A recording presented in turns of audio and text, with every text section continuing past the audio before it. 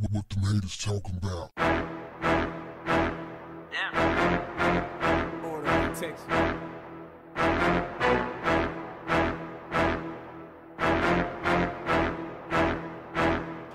What's up, family? For a long time, I've heard that ESPN's Jemele Hill was a man-hater, specifically a straight black man-hater. I had been willing to give her the benefit of the doubt because I had never really heard her talk about relationships, and all I knew was that she was a good sportscaster, a very good sportscaster. Then she made these comments about Donald Trump being a white supremacist, and all hell broke loose. ESPN was trying to replace her. They was at least thinking about it. And a lot of people came to her aid, including a strong number of straight black men. And then, just like that, days later, she retweeted, I don't know if she retweeted or tweeted, but she tweeted an article that was a hit piece against straight black males, where it was titled something along the lines of "Black men are the white people of black people," something like that. One of the most stupidest ass things I ever heard of in my life, and she co-signed it. And much of the article was just talking about how black men abuse black women and how we're to blame for all the problems in our community. How we're just, and listen, they grouped us. Now we know we got some low lives in our community, just like all communities have low lives. But they grouped us collectively, and they said black men are like this, and they just pointed at all of us. And this article was written by a dude who writes for The Root. The Root is owned by some white liberals. See, you got to be very, very careful where you get your information from, because you have people out there that look like or act like they're on your side, but they're really the enemy. And so they'll buy up black communications so that they can control the black narrative. And that's what they're doing. They got a hit piece out on black males. There's a hit right now in America on black straight males. There's a hit.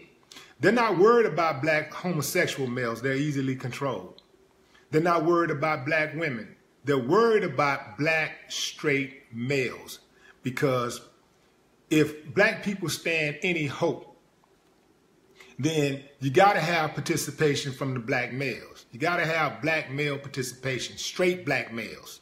Right after, I'm talking about just a few days after black men came to Jemele Hill's defense, like we rolled for her. And she just like that, just forgot everything, just threw us under the bus. And just grouped us all together. Now, here's the thing. If you play the game of love, you are bound to get burned. That's just how it go, man. If you don't like the game, don't play it.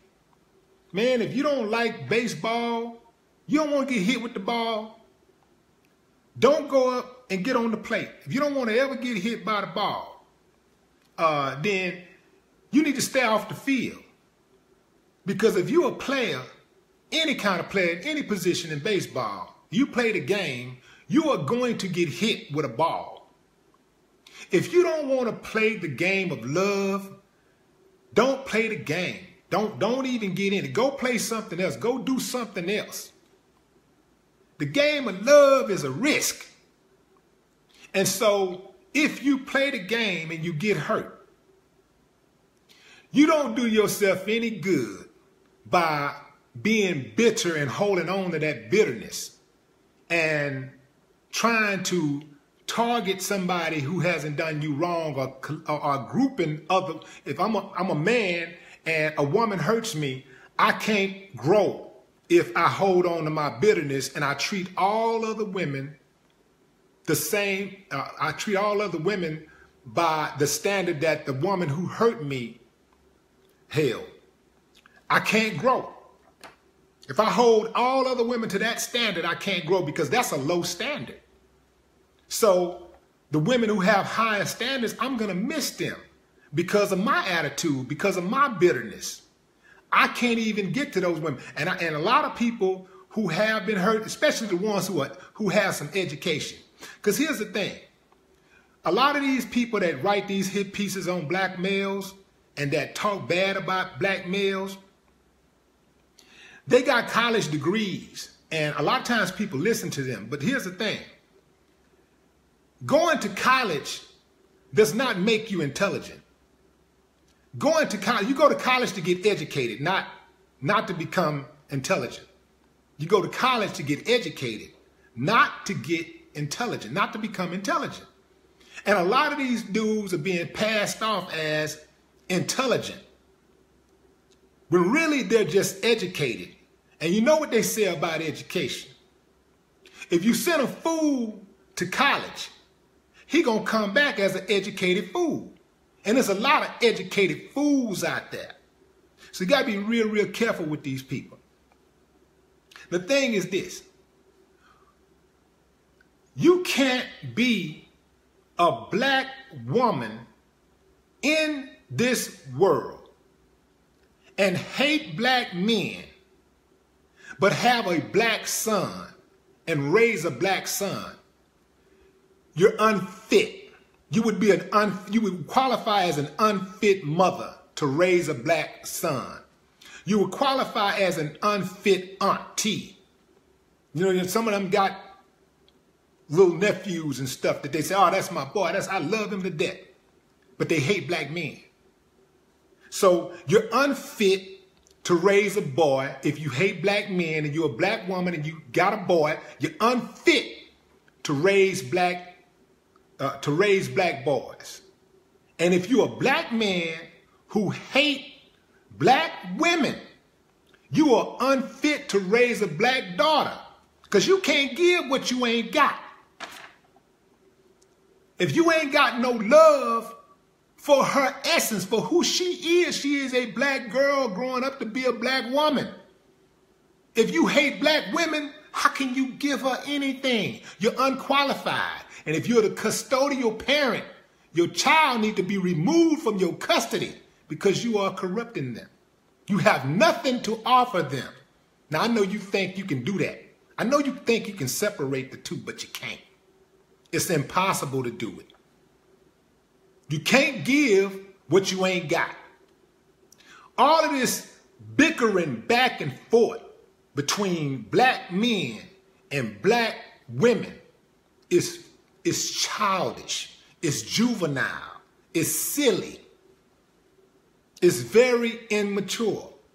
You cannot grow. If all I did, you hurt me, if all we do is we have a conversation and all we talk about is who got hurt the most. Man, we can talk all day long. Well, I got hurt. Because each person, no matter, even if this person over here did me, well, I know she did me dirty, way dirty than I could ever have done her. But in her mind, I did her more dirty than she could ever do me. Whatever dirt she did to me was justified in her mind. So we ain't gonna get nowhere just pointing these fingers at each other. We're not gonna get anywhere. We're not gonna get anywhere pointing fingers at each other and getting on the internet and trying to air each other out. We're not gonna get anywhere like that. If you are a black person in this country, in the world, and you love yourself like you say you do, like you think you do, and you really love yourself, you really got a real good opinion about yourself, a strong opinion about yourself, you have no choice but to get along with your opposite. If you're a black male, you have no choice but to get along with black women. If you really love them like you say you do. If you love yourself like you say you do. You have no choice. You figuring that out and loving her and learning to love black women again is essential to your survival. Black woman, if you've been hurt by a black man, you trying to figure out a way to grow. That's how you grow. You got to learn. You got to get over. Learn to grow. You have no choice but to figure out how to love that black man again, how to love black men again. You have no choice. It is essential to your survival. If you can't figure that out, you ain't half as smart as you think you are.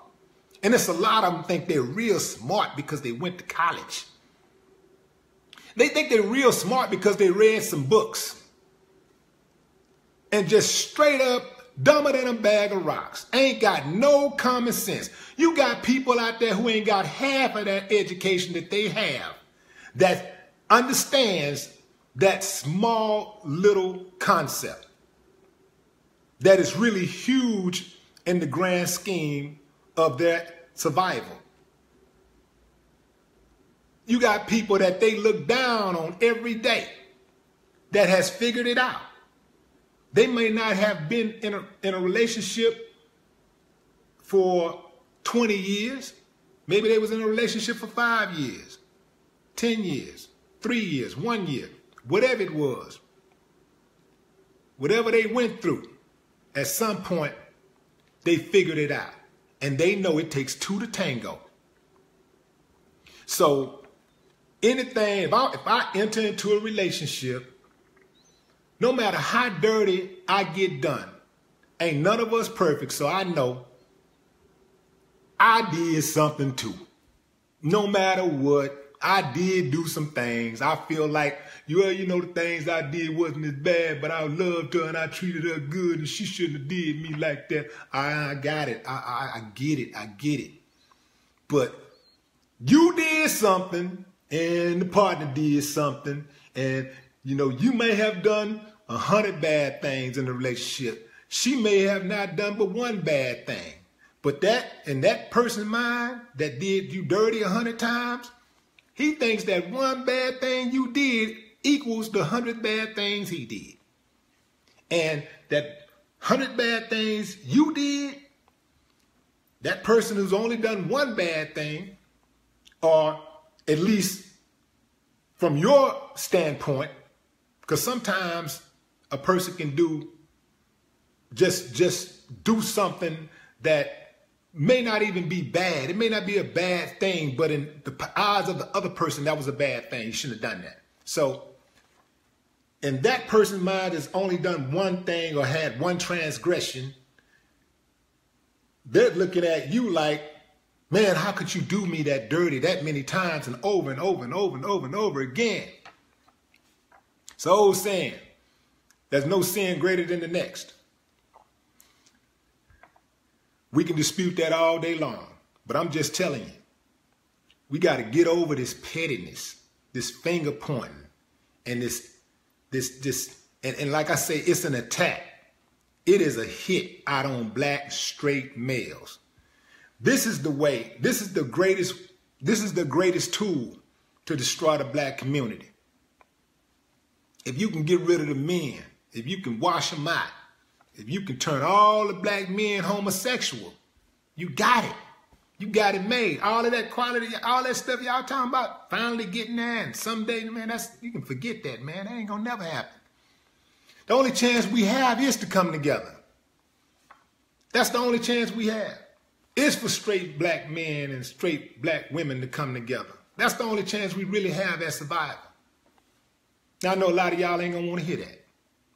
But that's the only chance we really have. That's the only chance we really have.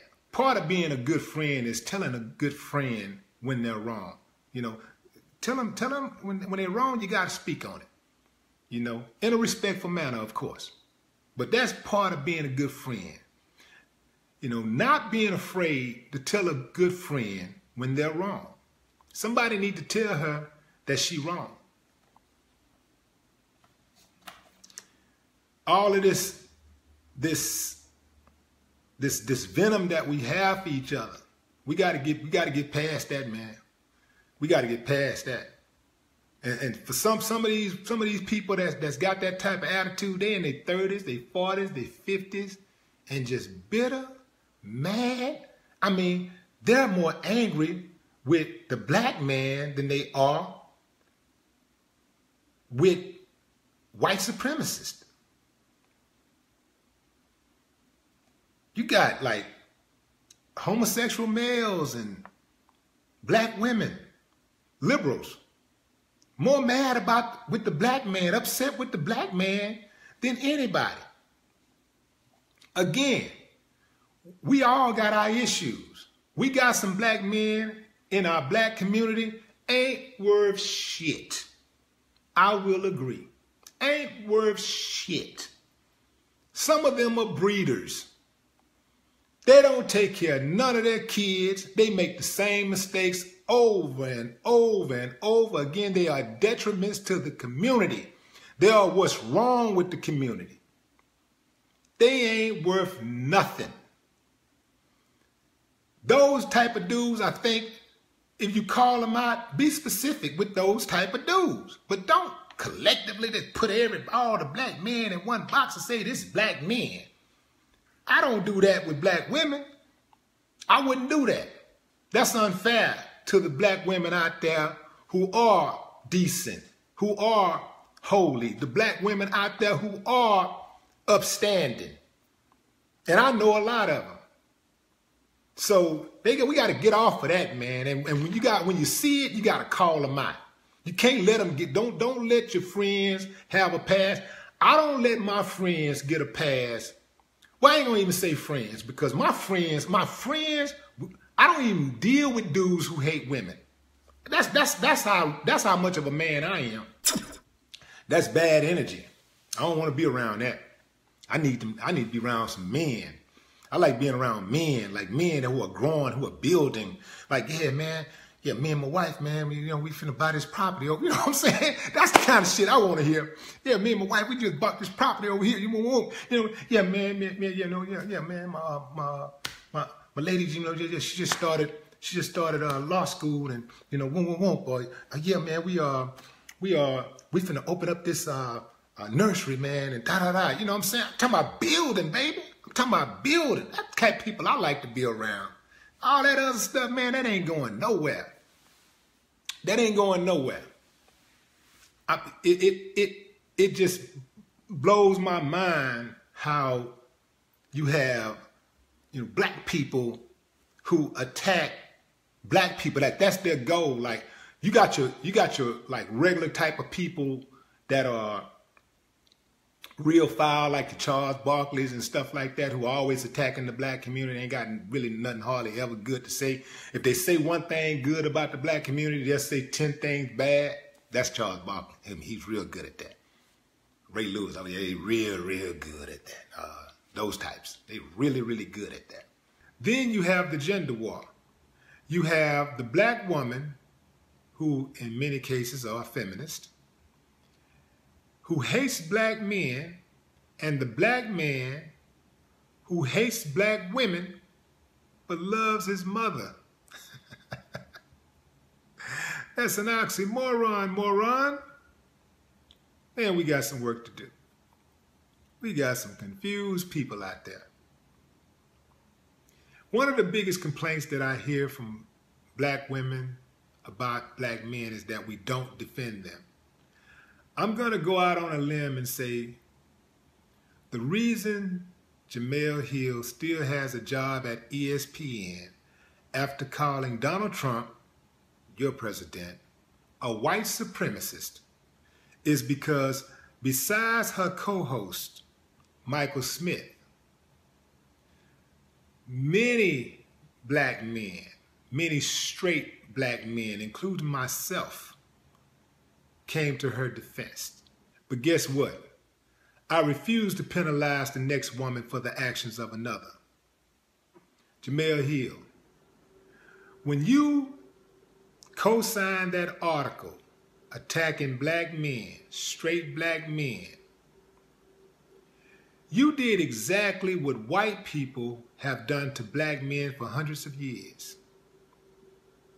You put information out there intended to teach black women to fear black men.